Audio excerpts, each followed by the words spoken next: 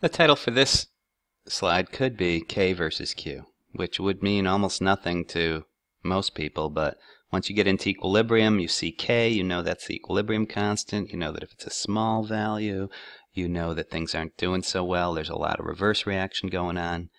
And then there's Q, which they call the reaction quotient. Boy, quotient, what? It sounds like the mathematician developed this.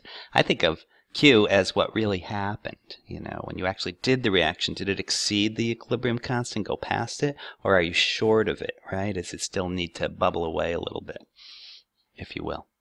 And here's some situations. Suppose that Q is less than K, so that what really happened is the reaction has not achieved equilibrium. So it's going to continue to shift to the right until it does. These are like really how you can compare them.